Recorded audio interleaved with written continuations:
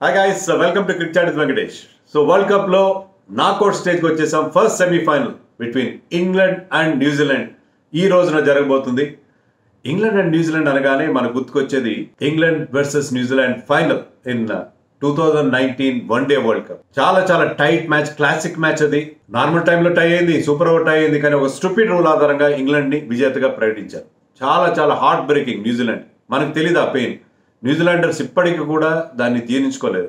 ఎందుకంటే అంత బాగా ఆడి టై చేసుకుని ఏదో అర్థం లేని ఒక బౌండరీ కౌంట్ రూల్ ఆధారంగా మ్యాచ్ ఓడిపోవడం, వరల్డ్ కప్ చేజార్చుకోవడం అనేది ఇప్పటికీ వాళ్ళకి మింగుడు పడని అంశం. సో చాలా కసిగా ఉంటారు. They will be గన్నింగ్ for revenge against England. And ఈ మ్యాచ్ చాలా ఇంట్రెస్టింగ్గా, ఇంటెన్స్గా ఉండబోతుంది because of this particular factor.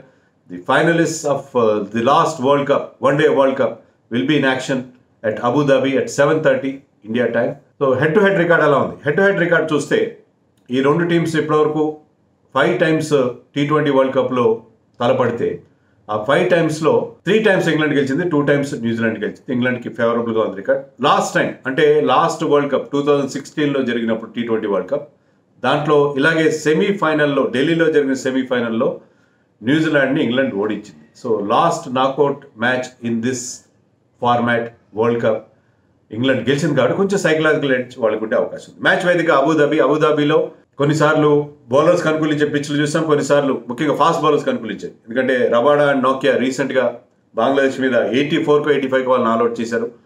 అలాగే ఇండియా కూడా ఇక్కడ 210 చేయడం చూసాం మనం against Afghanistan. So batting friendly conditions ఉన్నాయి. బౌలర్స్ అనుకూలించడానికి మోహన్ సింగ్ అని క్యూరేటర్, ఇండియాకి చెందిన క్యూరేటర్, రీసెంట్గానే చనిపోయాడు పాపం ఈ ఇక్కడ curator. But he has prepared the best pitches of the 3 venues ఇక్కడ మనం చూసాం. సో బ్యాటింగ్ అనుకూలించే అవకాశం ఉంది. నమీబియా, బంగ్లాదేశ్, అలాగే Pakistan versus Namibia and Bangladesh, south Africa match జరిగిన పిచ్ పైన ఈ మ్యాచ్ జరుగుతుందని మనకు తెలుసు. సెంటర్ ఆఫ్ ది గ్రౌండ్ ఉంటుంది కాబట్టి స్క్వేర్ బౌండరీస్ ఈక్వల్గా ఉండే అవకాశం ఉంది. డ్యూ ఫ్యాక్టర్ ఖచ్చితంగా ఉంటుంది, ఎందుకంటే వింటర్ సెట్ ఇన్ అయింది కాబట్టి పోను డ్యూ ఎక్కువగా ఉంటుంది. సో సెకండ్ బ్యాటింగ్ చేసే టీంకి డిసడ్వాంటేజ్ ఉంటుంది, సెకండ్ బౌలింగ్ చేసే టీంకి రాదర్. ఎందుకంటే bowling will be difficult, wet ball ఉంటుంది. Batting becomes easier under lights and dew factor batting చాలా ఈజీగా ఉంటుంది. టాస్ చాలా కీలకం అవుతుంది. టాస్ గెలిచిన కెప్టెన్ ఎవరైనా సరే ముందుగా ఫీల్డింగ్ ఎంచుకునే అవకాశం మనకి స్పష్టంగా కనిపిస్తుంది. That is about the ground realities. మరి టీంలో ఏమైనా మార్పులు ఉంటాయి? ఇంగ్లాండ్కి ఒక ఫోర్స్డ్ చేంజ్ ఉంది. ఎందుకంటే లాస్ట్ మ్యాచ్లో ఆడిన జేసన్ రాయ్, అతనికి కాలికి తీవ్రంగా గాయమైంది, కాఫ్ ఇంజరీ ఉంది. So he's out of action, out of world cup. అతని ప్లేస్లో జేమ్స్ విన్స్ టీంలో కూడా వచ్చాడు స్టాండ్ బై. సో ఆ మార్పు తప్పని పరిస్థితి వాళ్ళ టీంలో. Jason Roy surely they will be missed. ఎందుకంటే టాప్ ఆఫ్ ది ఆర్డర్లో ఒక అగ్రెసివ్ స్టార్ట్ ఇవ్వగల బ్యాటర్ అతను. సో జేసన్ రాయ్ ప్లేస్లో బహుశా జానీ బేస్టో ఓపెన్ చేస్తాడు. David Malan is another choice. Left right combination ఉండాలంటే Jos Buttler and David Malan open చేస్తారు. జానీ బేస్టో నెంబర్ 3లో ఆడే అవకాశం ఉంటుంది. అప్పుడు అలా కాదు, Johnny Bairstow is more aggressive and more use to these conditions అనుకుంటే బేస్టోని ఓపెన్ చేయిస్తారని అనుకోవచ్చు. మరి ఎవరు వస్తారు జేసన్ రాయ్ ప్లేస్లో టీంలోకి? శామ్ బిల్లింగ్స్, జేమ్స్ విన్స్ కూడా రావచ్చు, కానీ జేమ్స్ విన్స్ మన స్టాండ్ బైస్లో ఉన్న ప్లేయర్ కంటే కూడా Sam Billings is in the original squad, అతను వచ్చే అవకాశం. జేమ్స్ విన్స్ వీనో బిగ్ బ్యాష్లో వాటిలో చాలా అగ్రెసివ్ ఓపెనింగ్ బ్యాటర్ అతను కూడా. సో వాళ్ళిద్దరిలో ఒకరు విన్స్ ఆర్ బిల్లింగ్స్ టీంలోకి వచ్చే అవకాశం. మిగతా టీంలో మార్పులు ఉండే పరిస్థితి మనకు కనబట్టలేదు. ఇంకా న్యూజిలాండ్ టీంలో ఎలాంటి మార్పులు ఉండవు. They are well set team, very efficient టీమ్గా మనకి కనిపిస్తుంది. సో అది మన పరిస్థితి. ఇంకా మనం మన ఫ్యాంటసీ పిక్స్ చూద్దాం. Fantasy 11లో only one keeper, Jos Buttler, who is in terrific form. Batters ముగ్గురు, Kane Williamson, David Malan and Glenn Phillips. ఇద్దరు all-rounders, Moeen Ali and Liam Livingstone, ఇద్దరు ఇంగ్లీష్ మెన్. బౌలర్స్ చాలా మంది ఉన్నారు. Adil Rashid, Tim Saudi, Chris Woakes, Trent Boult and ఈష్ షోడీ. ఈ టీంకి captain Jos Buttler, who is in excellent form, red heart ఫామ్లో ఉన్నాడు. And Moeen Ali the allrounder is my vice captain. So ఇక match ఎలా ఉండబోతుంది, ఎవరికి విజయ అవకాశాలు ఎక్కువగా ఉన్నాయి? ఇంగ్లాండ్ చూస్తే ఏమో England is very strong in their batting. వాళ్ళ బ్యాటింగ్లో బోల్డ్ అంత డెప్త్ ఉంది. Chris Woakes, Chris Jordan, they all can bat. Even Adil Rashid can bat. So బ్యాటింగ్లో బ్రహ్మాండమైన డెప్త్ ఉంది. బౌలింగ్లో వాళ్ళకి ఆప్షన్స్ ఉన్నాయి. Moeen Ali can bowl, Liam Livingstone can bowl. So వాళ్ళకి England is looking a very solid team. ముఖ్యంగా బ్యాటింగ్లో వాళ్ళకి అగ్రెషన్ ఉంది. ఎందుకంటే జాస్ బట్లర్ మంచి ఫామ్లో ఉన్నాడు, బైస్టో can hit a long way, Malan కానీ లియామ్ లివింగ్స్టన్ కానీ వీళ్ళందరూ బిగ్ హిట్టర్స్. వాళ్ళ captain Morgan who came back to form, 40 చేశాడు లాస్ట్ మ్యాచ్లో. సో వీళ్ళందరూ ఫామ్లో ఉన్నారు కాబట్టి England is looking a very solid team as for as batting is concern. వేరే న్యూజిలాండ్కి బౌలింగ్ చాలా స్ట్రాంగ్గా ఉంది. New Zealand bowling is extremely strong. ఎందుకంటే ట్రెంట్ బోల్ట్, టిమ్ సౌదీ లాంటి సీజన్డ్ క్యాంపెయినర్స్ ఉన్నారు. They are terrific with the new ball. Power ప్లేలో wickets తీయగల ability ఉన్న players. అలాగే యాడమ్ మిల్లో ఒక రా పేస్ ఉంది, అతనికి మంచి పేస్ ఉన్న bowler. And they have excellent and experience spinners in ఇషోడి and Mitchell Santner. And వాళ్ళకి 6th bowling ఆప్షన్గా Jimmy Neesham who can bowl those slower once very well. So వాళ్ళకి బౌలింగ్ చాలా స్ట్రాంగ్గా ఉంది, back by there fielding. Terrific fielders fielding side కదా అది. So New Zealand బౌలింగ్లో స్ట్రాంగ్గా ఉంది, ఇంగ్లాండ్ బ్యాటింగ్లో స్ట్రాంగ్ ఉంది. ఇంగ్లాండ్ బౌలింగ్ అంత స్ట్రాంగ్గా అనిపించట్లేదు. వాళ్ళకి పవర్ ప్లేలో ఆదిల్ రషీద్ కానీ మొయిన్ అలీ కానీ వికెట్స్ తీయాల్సి వస్తుంది. అలాగే క్రిస్ వోక్స్ కూడా తీయాలి.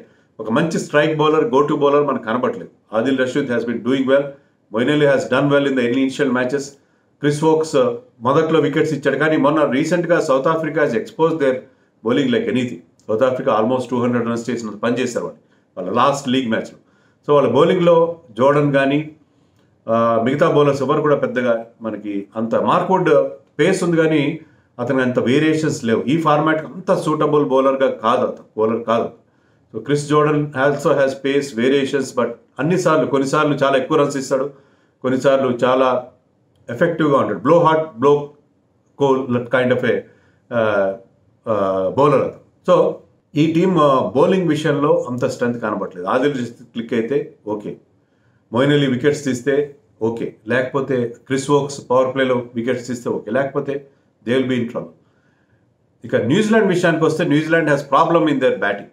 గప్టిల్ ఒక చిన్న టీంతో ఆడిన మ్యాచ్లో తప్ప పెద్దగా రన్స్ చేయలేదు. మిచెల్ ఇండియాతో ఆడిన మ్యాచ్లో బాగా ఆడాడు, మిగతా వాటిలో అంత ఎఫెక్టివ్గా అనిపించలేదు. అలాగే డెవెన్ కాన్వే కానీ మిగతా బౌలర్ బ్యాట్స్మెన్ ఎవరు ఇంక్లూడింగ్ కెప్టెన్ విలియమ్సన్ కూడా పెద్దగా రన్స్ చేయలేదు. కోర్స్ ఒక్క మ్యాచ్ ఆఫ్ఘనిస్తాన్ మీద ఈ స్కోర్డ్ వెల్, బట్ అదర్వైజ్ వీళ్ళెవరు బిగ్ హిట్టర్స్గా పెద్ద ఇంప్రెసివ్గా అంటే నీషమ్ లాంటి వాళ్ళు బిగ్ హిట్టర్సే, కానీ ఈ వరల్డ్ కప్లో Neesham has not done well at all. So వాళ్ళకి ఒక బిగ్ హిట్టింగ్ ఎబిలిటీ లేదు, but they are efficient. But still వాళ్ళ బ్యాటింగ్లో మనకి వావ్ ఫ్యాక్టర్ కనబడలేదు. సో డెఫినెట్గా New Zealand is week in their batting, England is week in their bowling. So it is going to be New Zealand's bowling versus England's batting అనే మనకు కనిపిస్తుంది. So అది toss చాలా కీలకం అయ్యే పరిస్థితి ఉన్నది. టాస్ చాలా కీలకం అవుతుంది. విలియమ్సన్ ఎక్స్పీరియన్స్, అతని captaincy will be tested. Morgan కూడా చాలా ఎక్స్పీరియన్స్డ్ క్యాప్టెన్, అతని క్యాప్టెన్సీ స్కిల్స్ కూడా విల్ బి టెస్టెడ్.